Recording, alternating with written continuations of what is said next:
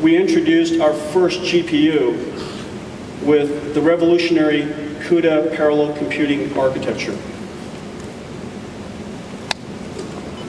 The observation that we made was that the 3D graphics processor, which was massively parallel to start, could be evolved into something that is more general purpose. And we thought that there would be all kinds of applications where if we were to combine the multi-core CPU with a many-core parallel processor, we could speed up those applications dramatically. And we observed that these applications, although some 5% or a very small percentage of the code, 5% or so, a few percent of the lines of code, can represent the vast majority of the runtime. So imagine an application where 5% of the code can be parallelizable, but that little part of the code represents 99% of the runtime. Now there are many applications like this, as it turns out. And so we created this many-core architecture, and the architectural name was called CUDA. There were two things that we did really, really well with CUDA. The technology invention, of course, was very important, but there were two strategic decisions that we made that I thought really made a difference in how CUDA was accepted all over the world. The first thing that we did was this, that we recognized that we don't want to replace the CPU, we just want to add to it. To add to the multi-core CPU, the many-core architecture of the GPU. And so as a result of that, there's never any slow down. It's always speed up. The second decision we made was to ride the back of the high volume GPU business we had called GeForce. As a result of that, CUDA benefited from the $1 billion a year of R&D budget that goes to building GeForce GPUs. And it also rode into the marketplace on the back of a GPU, a processor that has a reach of 100 million plus PCs per year. And as a result, gave CUDA the benefit of a very high R&D budget as well as very broad reach. Making every single GPU at NVIDIA compatible with CUDA was strategically a very challenging decision to make because of the cost incurred from incorporating CUDA in every GPU, but the benefits are surely there. Now, the market, as we rolled out CUDA, embraced CUDA with great enthusiasm. We saw almost instantaneously researchers like yourself all over the world downloading the CUDA SDK onto their PCs with GeForce in it and using it to do research in a vast array of fields, scientific fields, ranging from biology to finance to product design to astrophysics. The type of simulations they were doing ranging from M-body simulations to Monte Carlos, image processing to computational fluid dynamics to molecular dynamics simulations. And the results were completely terrific, as we're going to talk about during the course of this conference. What we learned is this, that the visionaries before us, the national labs, the US military,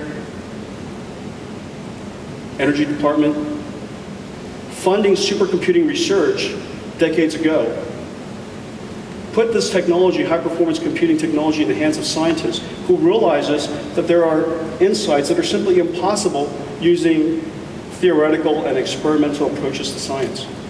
And it started this, what is now recognized as the third pillar of science, high-performance computing.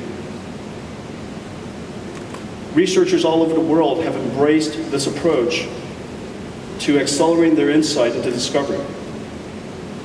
We come along with CUDA. We come along with GPU computing. And what we've done is we've made that capability much, much more accessible. We've made that capability much more affordable. We're riding really on the coattails of the visionaries before us, but all of a sudden we recognize now there's a tipping point. The tipping point has been achieved, has been reached. The world wants to have access, scientists and researchers and engineers all over the world want to have access to this high-performance capability, high-performance computing capability for their research. And now with CUDA, it's made affordable and abundant. Now, GPU computing is not just an opportunity to accelerate insight or accelerate research. We also have to take a look at GPU computing from the perspective that this is a strategic mandate for the computer industry. In 2007, Professor Patterson and his team at Berkeley wrote a very important paper that I'm sure many of you have read. And he introduced the concept of the new conventional wisdom in computing. That whereas transistors were expensive in the past, transistors are now free. Power is expensive. Whereas in the past, mathematics was expensive. ALUs and floating points were expensive. Today, load stores from memory are expensive. Math is free. And whereas in the past, we could rely on instruction-level parallelism ideas using out-of-order execution, better compiler technology, all kinds of architectural innovations that leads to more and more instruction-level parallelism, that is now diminished. He calls this power wall plus memory wall plus ILP wall the brick wall. And it's a call to the industry to recognize that we need another approach. And in this paper, he says we desperately need an approach based on parallelism. In fact, if we were just to extrapolate, and I've done here extrapolating from the beginning of basically about the batch time, where we had the benefit of about 52% per year of improvement in computational performance. And then all of a sudden, as we started to hit this brick wall, performance improved at about 20% per year. If I were to extrapolate that out, 10 years from now, in just 10 years from now, we would have lost 100 times the performance benefit that we have come to expect and enjoy from computer technology over the last several decades.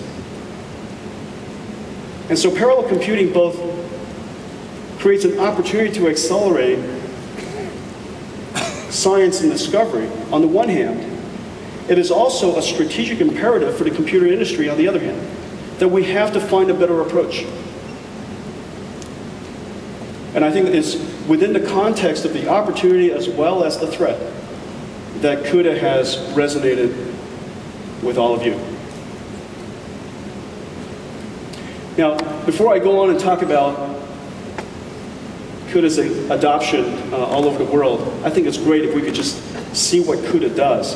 And every year, Tony and his team, and Tony's in charge of our content and technology group, not only do we create the processors and also the tools necessary to program the processors, we also have a large team of applied algorithm experts that are thinking along with you how to make best use of our GPUs.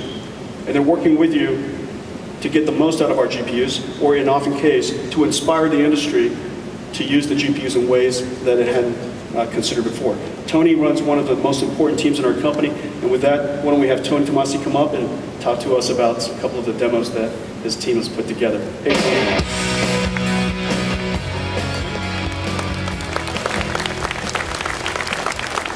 Good morning, everyone. I've got three things I want to show you this morning. I want to give you a taste of pushing tessellation about as far as we can push it today on the current generation hardware, and then move into some volumetric simulations that are really artful blends of computation and graphics.